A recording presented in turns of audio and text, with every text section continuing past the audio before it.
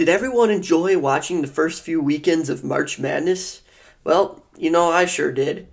Last year, there were four blue bloods, like the bluest of all blue bloods in college basketball, in the Final Four with Duke, Kansas, Kentucky, and Villanova.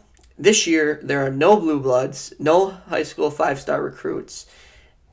But it's still college basketball because it's great. It's March Madness. This year we got FAU, Florida Atlantic, San Diego State University, UConn, and Miami. Four teams that weren't ranked in the preseason besides UConn and San Diego State, and now they're in the Final Four, living it up in Houston. So, without further ado, let's get to it, dive into this weekend's Final Four action, and you know what to do. Listen tight. FAU and San Diego State are first in the Final Four in their whole entire basketball career. Like, San Diego State has never been there. FAU has never been there. It's year of first, so, we'll see what happens, who wins, who comes out on top as they play each other on Saturday. I'm sorry. Saturday and Monday are the games. So Saturday are the Final Four games, and Monday's the national championship. By the way, this year the national championship is at 9 o'clock. So if it's a school night, you might not want to stay up for it. I don't know. Depends on the teams and the blowouts or not. But I will probably still stay up for it. As I think San Diego State I think they're projected. They are projected, as I should say, to beat FAU, but I think FAU will beat San Diego State. San Diego State is a tough team, so is FAU. They're both led by great guards, Matt Bradley on the Aztecs and Jonell Davis for the Owls. So both led by great guards, a lot of week for practice, huge week of preparation, and now they're ready to get to it. The nervous jitters are over. We'll see them on Saturday. I think FAU will win it because of their X factor, the center. They have a huge dominant center that dominated in the whole March Madness bracket, and they play great defense. So I think FAU gets it done, slowing down San Diego State's offensive attack, and San Diego State doesn't have the defense to stop Davis and their center. So I think FAU gets it done, moves on to the national championship game on Monday. But a fun fact is FAU's stadium has a maximum capacity of 2,500 fans. And NRG Stadium, the stadium where March Madness Final Four is being played in Houston this year, has a maximum of 71,000 fans. So it's going to be a pretty good environment there if the fans travel, and I believe they will. Florida's pretty close to Texas, so we'll see what happens there if they get nervous with all the plethora of fans.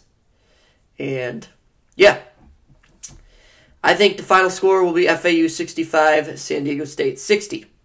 And finally, in the nightcap, Miami will play UConn. That will be a great matchup.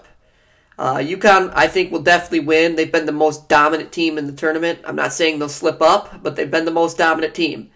Sanogo, the big man's been good. Caravan, the electric three-point shooter.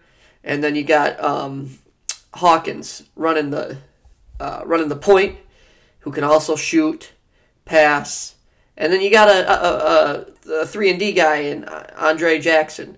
So they got everybody, and they got a Donovan Clingan, a freshman, my age. He's about 7'2", 7'1", 6'10", maybe, something like that comes off the bench and just dominates because the bench doesn't have another dominant big man for another team. So it's just a compelling story there, and I think UConn gets it done against Miami. They have depth. They have X factors, and I think the X factor will be Andre Jackson with Adama Sanogo and Jordan Hawkins having a great game. I know they already will have a great game, but Jackson has to step up. And he will. I believe he will. That'll be the X factor. So final score, UConn 85, Miami 75. So in the championship, obviously, that makes FAU and UConn in the late night matchup on Monday night. So don't go to bed before the championship, 9:20. I think UConn will run all over FAU, and it won't even be close. So maybe you do want to go to bed, but, it'd still be fun to watch. Last game of college basketball, and UConn will dominate and win that game with Sanogo's big man presence. And like I said earlier in the Final Four, Hawkins running the point, looking like Marquise Noel out there, Muggsy Bogues, all those guys. So keep it up. UConn, they'll win the championship. They haven't won it. No, by the way, none of these 4 teams have won it in the past, 12 years. So I'm just going to throw that random number out there. But it's been a while, and it's due. They're due. They're all due. And I think UConn will win it this year. As I said, the FAU big man will not be able to stop Sanogo with the final score. UConn 86, FAU 56. So a plus 30 margin there. UConn gets it done. Has a championship trophy to add to their campus. And way to go, UConn. So, by the way, I just had an article posted in the Delta Collegiate for my school, and I feel very accomplished about that. So it was just posted last Saturday, and it's already close to 100 views, maybe already at 100 views. Keep climbing.